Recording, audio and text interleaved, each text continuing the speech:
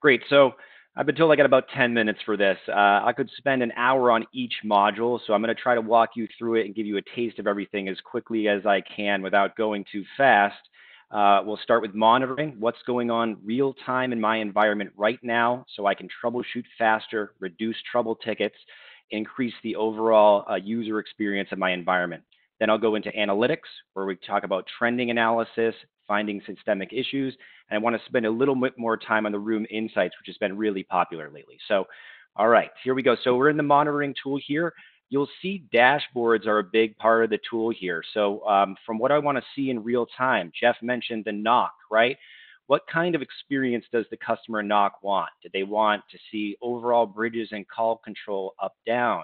Maybe I want to see some CMS usage. We're really big in the CMS environment, right? Maybe I want a dashboard specifically for CMS. Show me my meetings across each device, my overall capacity. All of these dashboards are flexible. And not only that, we can actually show you real time as well as back up the clock to show you the experience of up to 30 days ago, which I'll show in a moment, which is a little more important. So that's some great info there. Endpoints, right? Huge amount of data here on endpoints. How many do I have? Which ones are up or down? Which ones are in calls? Huge play for us here at Vyopta. Touch panels and other peripherals, which are up, which are down, right? Talking about camera, microphone, and display, and an overall experience there. Just to give you an idea of what we can show here, right?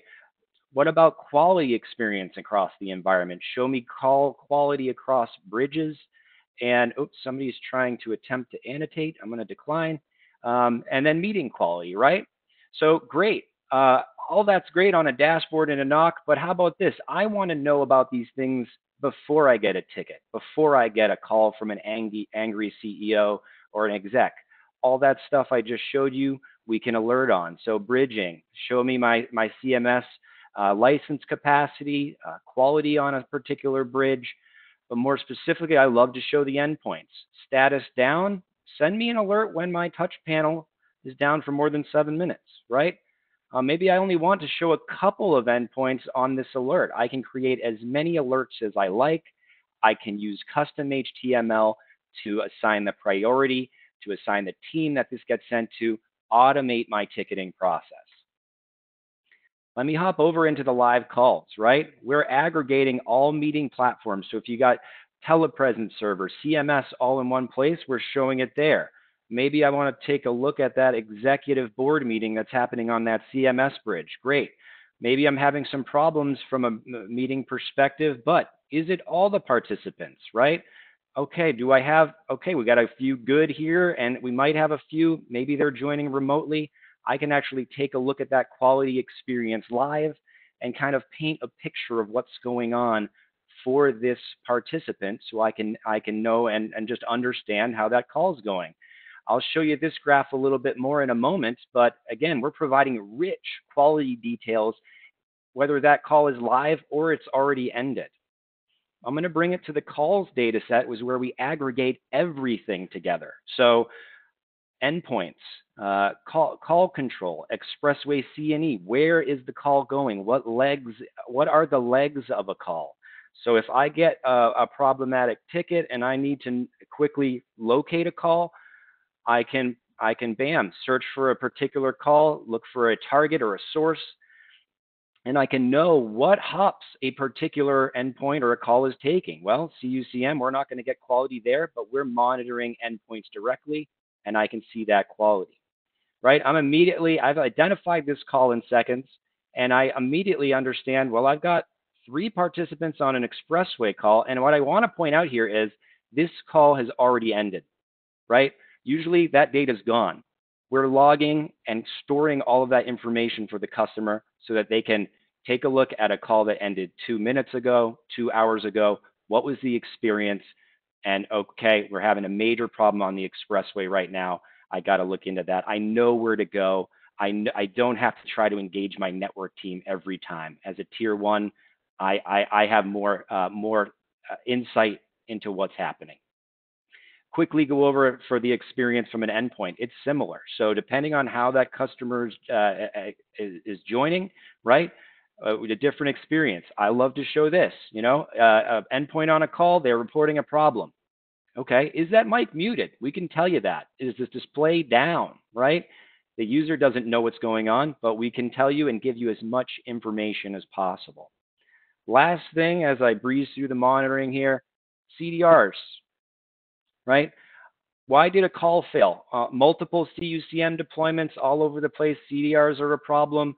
Maybe I want to understand why a call that just ended failed.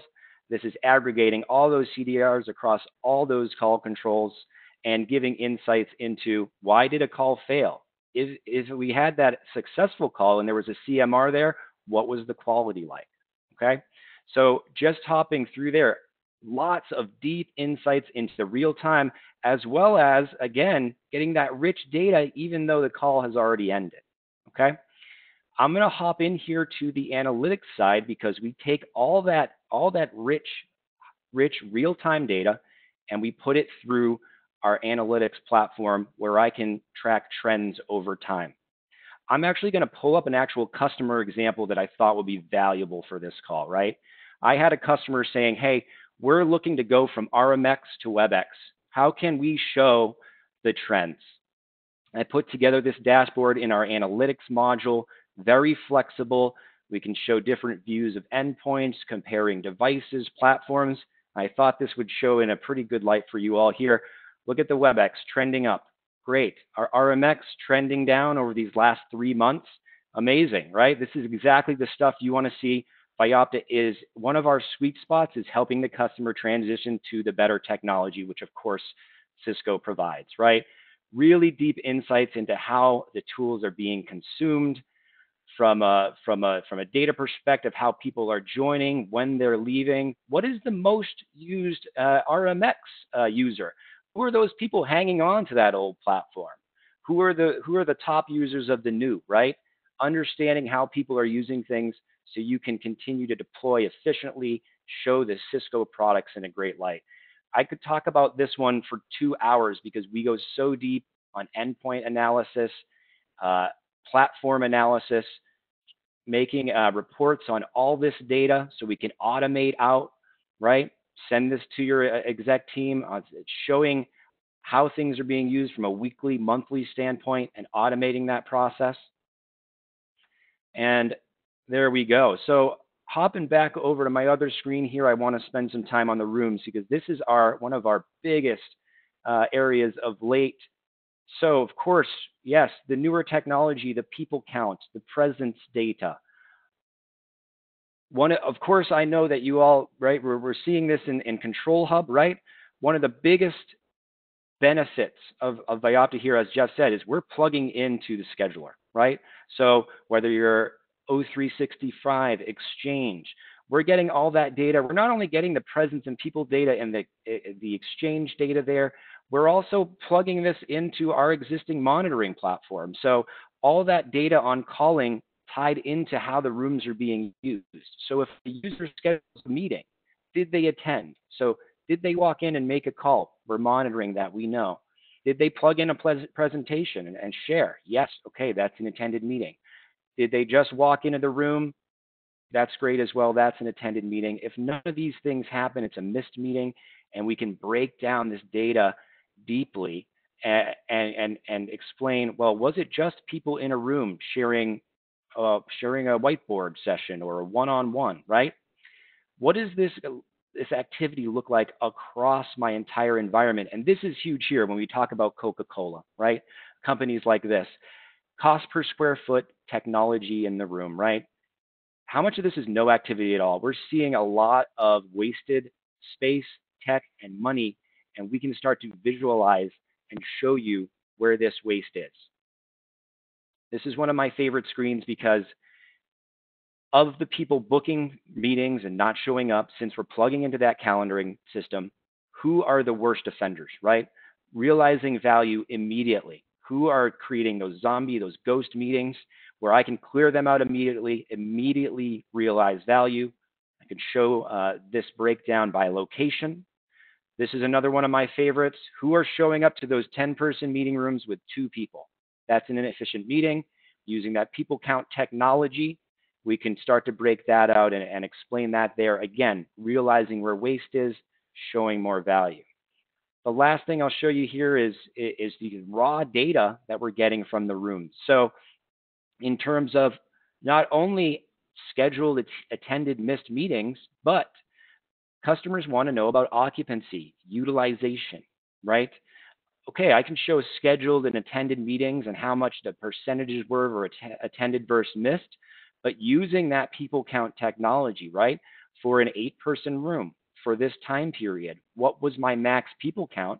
But how much on average was that room utilized from a space percentage? In this example, only 30% of that room was utilized over this time period. So again, in a very, very short, quick demo of all the modules, just explaining how we're providing that rich analysis, both from the UC side and now expanding over here to the rooms, to the facilities and real estate, which has been a big play lately. Great. And I'll stop there. Thank you, everybody. Thank you so much.